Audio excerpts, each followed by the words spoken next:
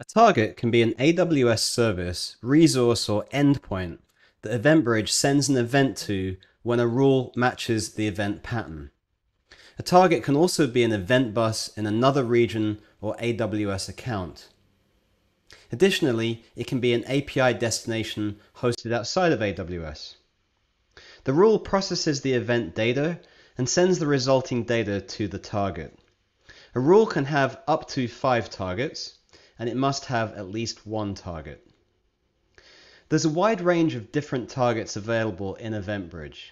You can route events to services like Lambda, SQS, or SNS for further processing. You could route an event to a step function state machine to start a workflow, or you could route to CloudWatch logs to simply log out the event. Some targets accept additional parameters. For a Kinesis data stream target, you can specify which shard the event goes to by using the Kinesis parameters parameter. To pass data to an API gateway endpoint, you use the HTTP parameters field, including optional dynamic JSON path syntax. To deliver event data to a target, EventBridge needs permission to access the target resource.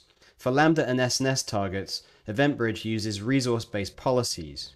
When the targets are EC2 instances, Kinesis data streams, and step function state machines, EventBridge uses IAM roles, and you specify the role ARM parameter. For more learning resources about events, visit s12d.com/about events.